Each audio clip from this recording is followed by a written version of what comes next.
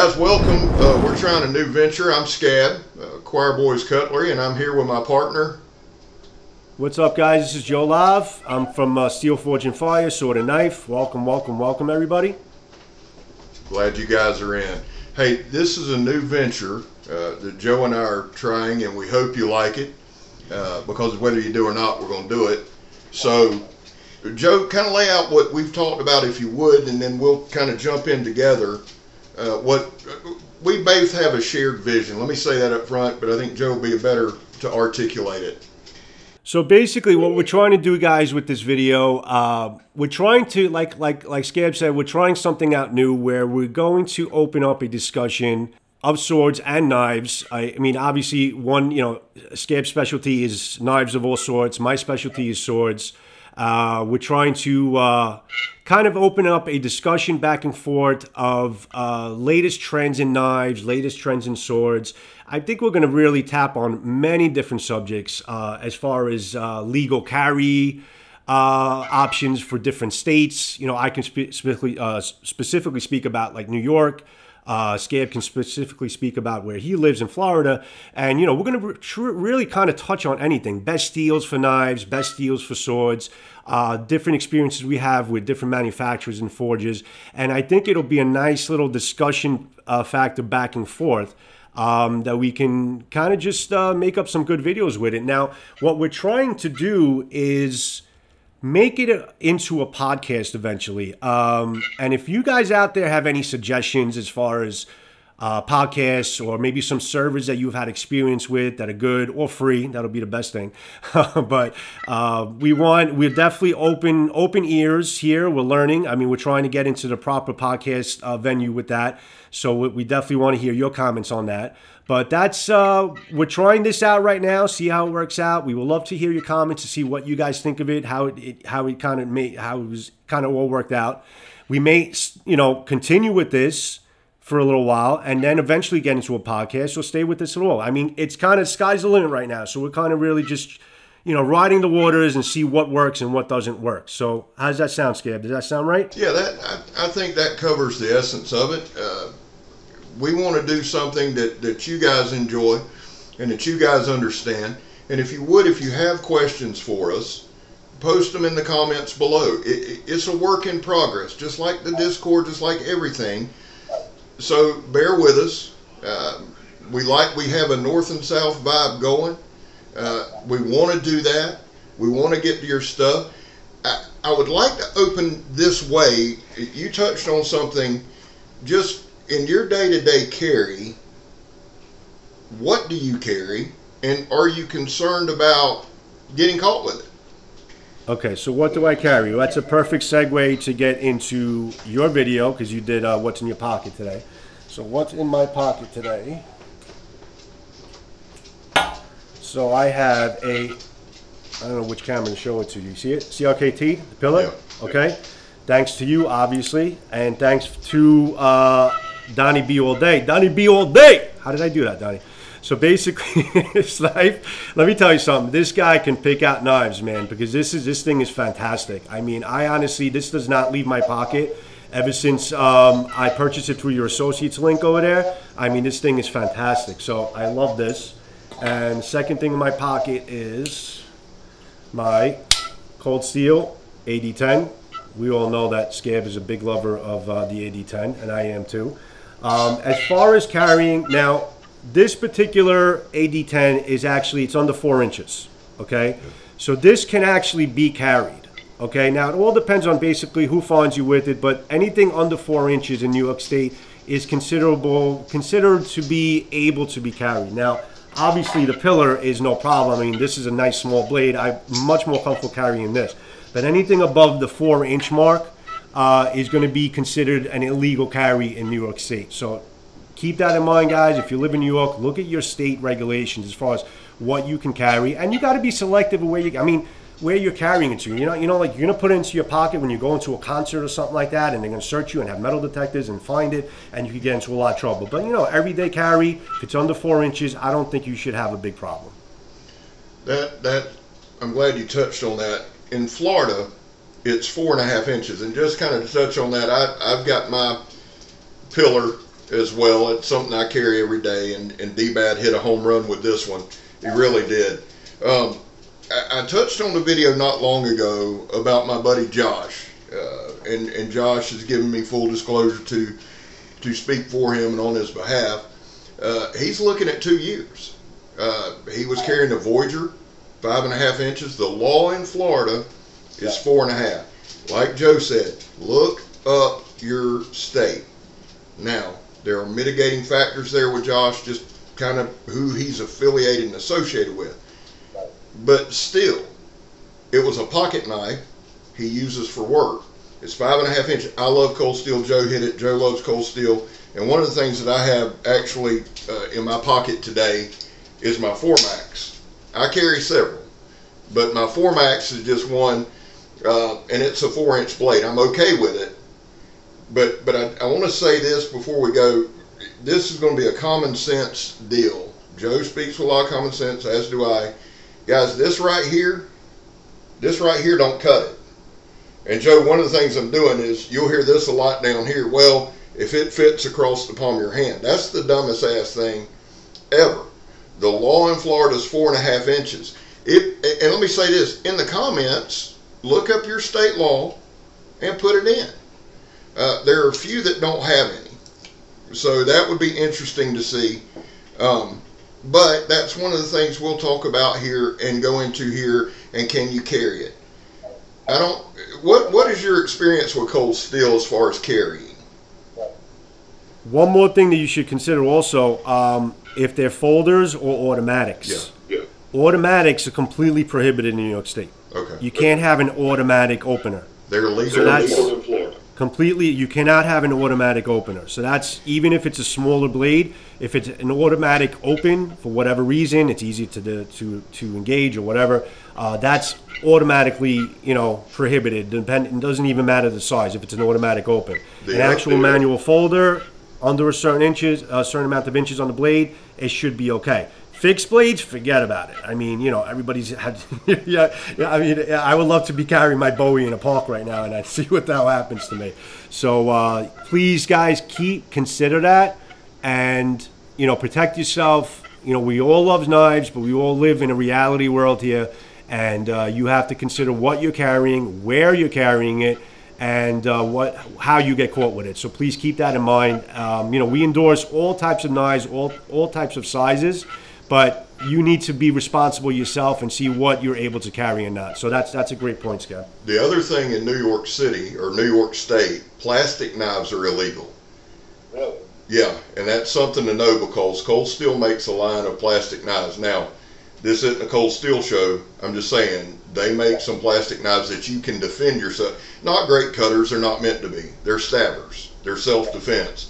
They are illegal in New York. That's one thing to know. They're legal here.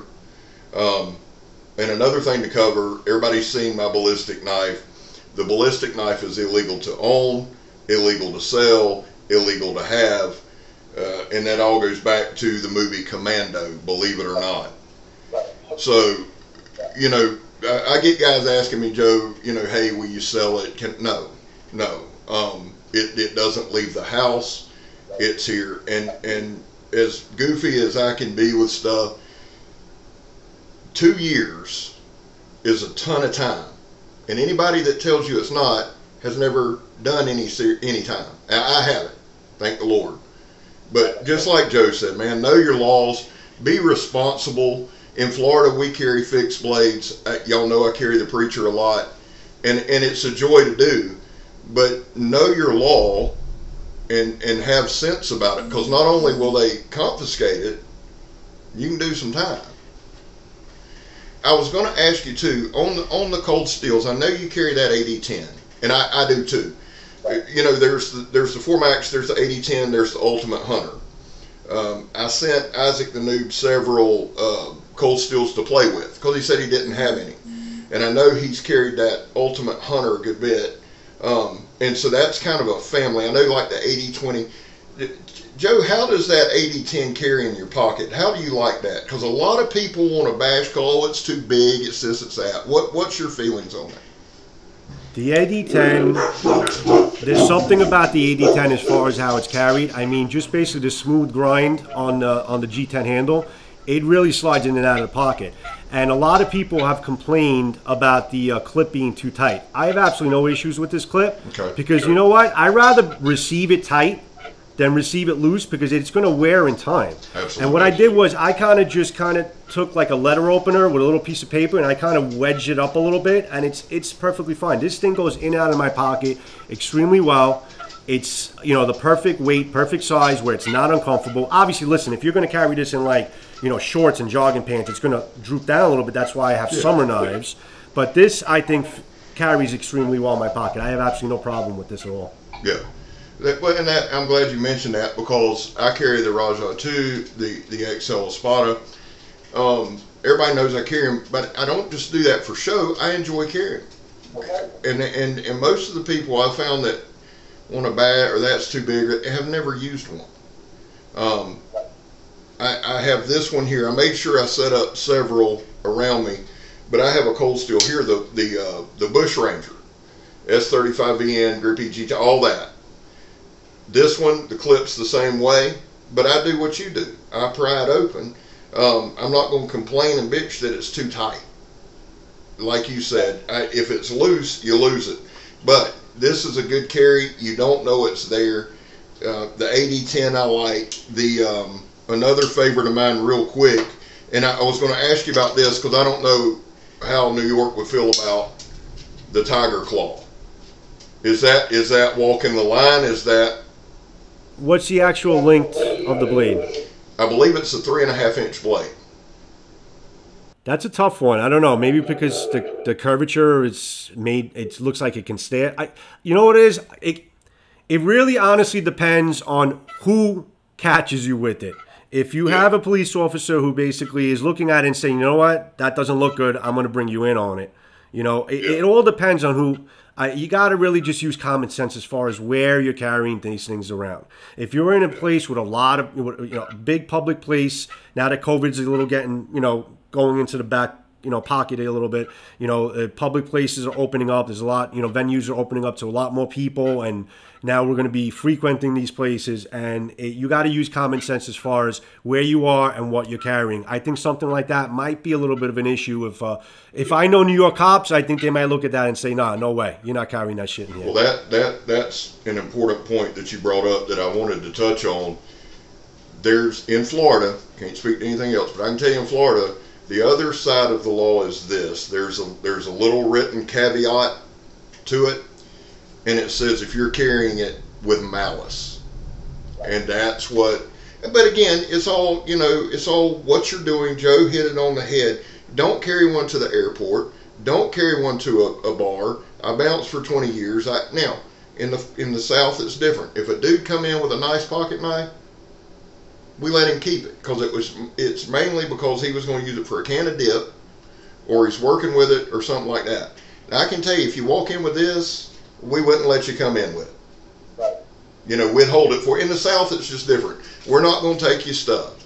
You know, somebody would, but then somebody would be waiting on them. But something like this, because, and as much as I love this and I use it every day, I'll say this and I'll make it quick. I worked with a gentleman at Home Depot who was a officer in Rhode Island for many, many, many years.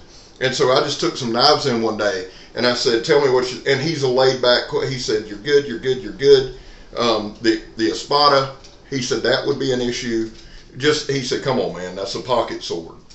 And the Tiger Claw. And he said, my thing with you on the Tiger Claw would be, what would be your intent with it? He said, you know, he was fine with the 4Max. He was fine with the Bush Ranger. The Avispa, the Pillar, fine with them. Right. But he, you know, and Reese is a good dude, but he's just like, look, man, some of this you got to use, and I think we've said this probably 5 or 6 times now, and you're going to hear this a bunch as we go, is common sense. You know, you do a lot of common sense things, so do I. And I'm a huge advocate of common sense. You'll never get in trouble for doing the right thing or using common sense. Good advice, Scab. That's exactly what you got to do. Common sense is foremost in this. And you know what?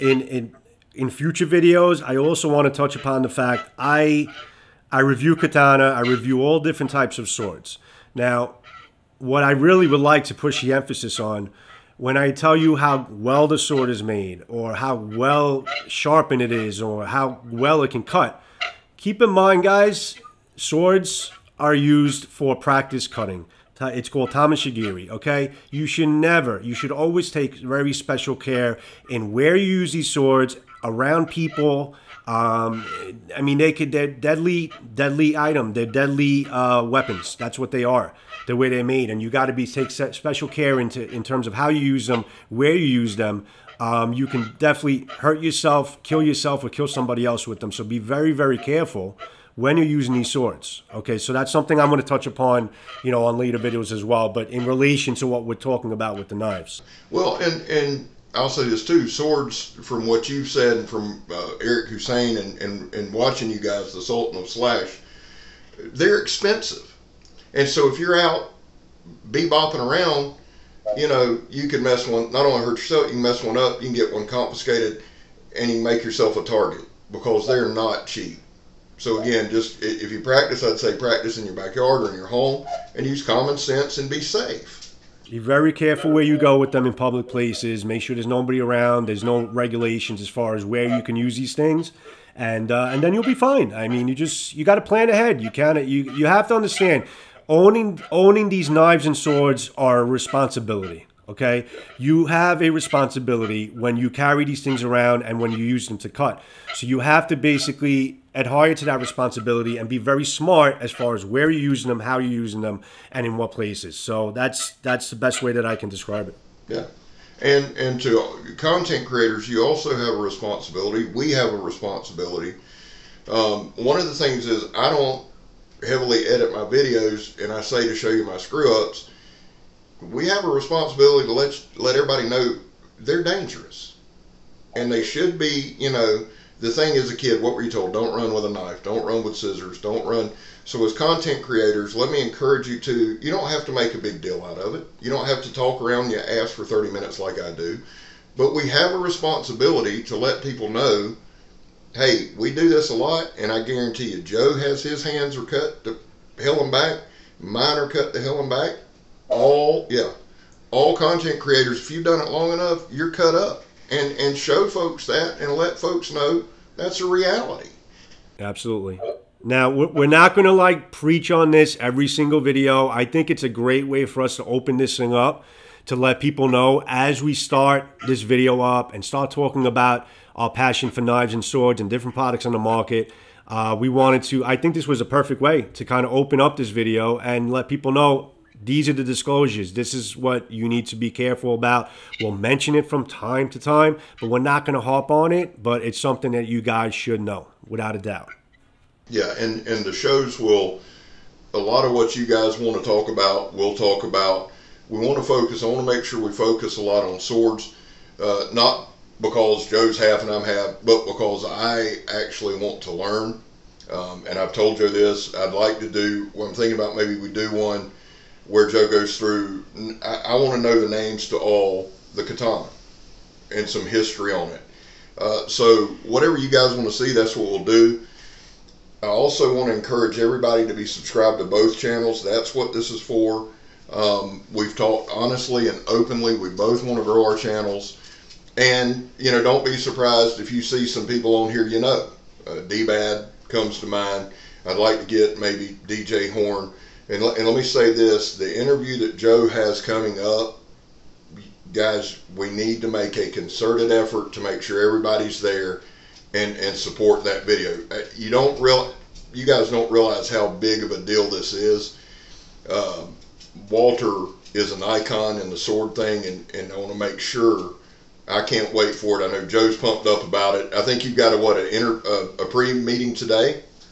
I have, Walter Soros he's definitely an American icon, and the great thing about him is the fact that he's an American bladesmith creating Asian swords or katana, which is something that is a commodity today, because most of the our Asian swords, our katana and Chinese swords and all that are obviously made in China, Korea. And many people have asked me, you know, what about an American bladesmith? Well, here it is, guys. I mean, here's an amazing American bladesmith. Besides the fact that he's an American, has not much to do with the fact that he's amazing at what he does.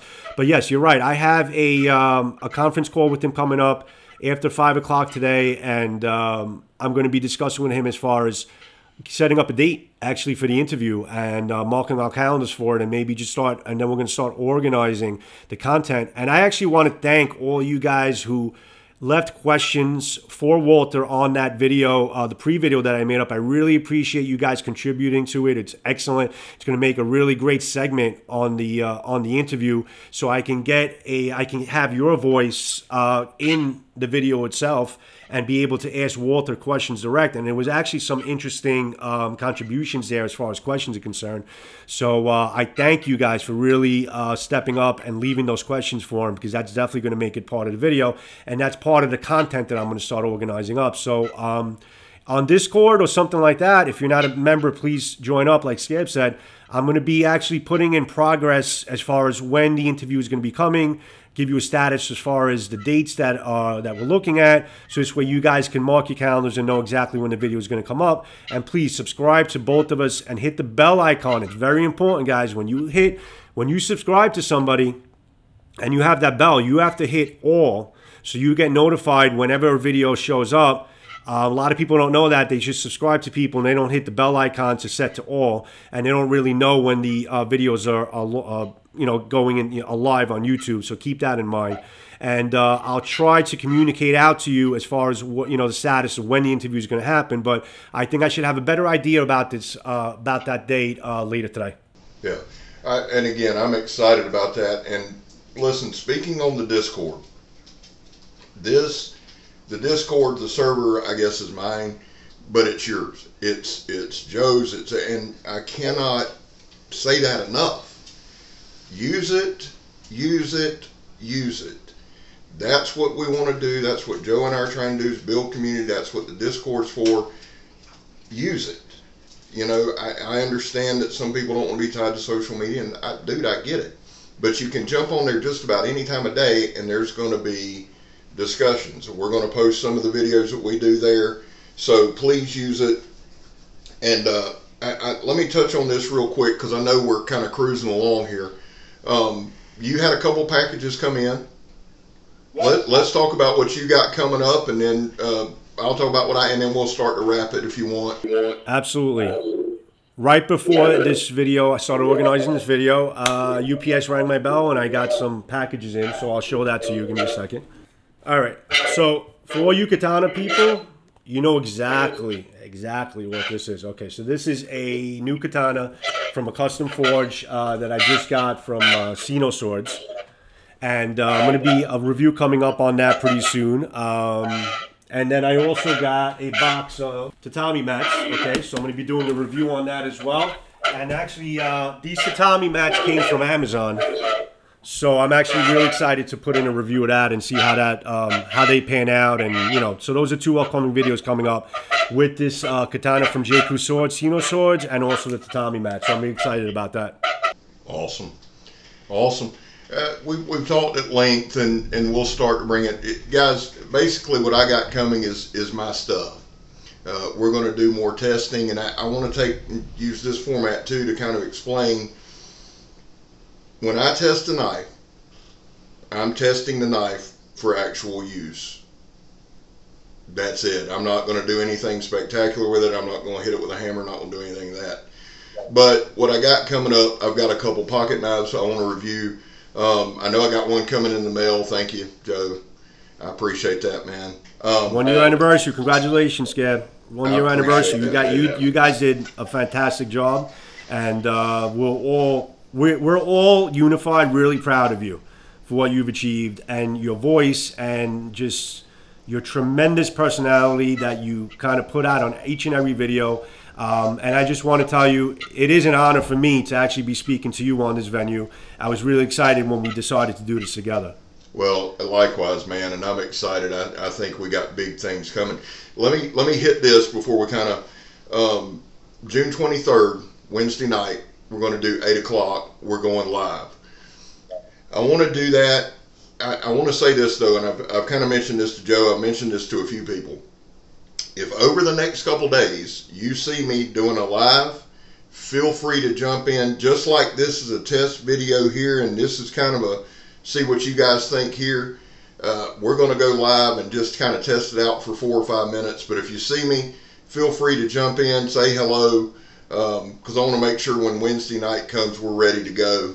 And I am looking forward to that. Megatron's looking forward to that.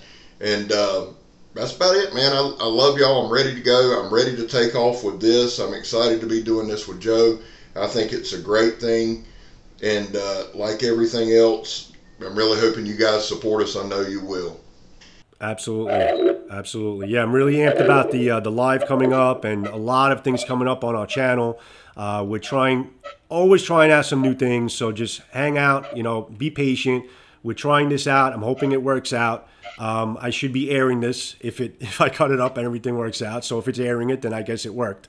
So I'm looking forward to that. And yeah, so Scab, let's close it up, man. Hey, my guy Mikey, whom I love, says it best. Never give up, never surrender, and everything will be all right. I'm Scab. You're not. I'm Joe Love. You're not. And we gone, son. Later, guys. Thanks for watching. Enjoyed it, Joe. Thank you.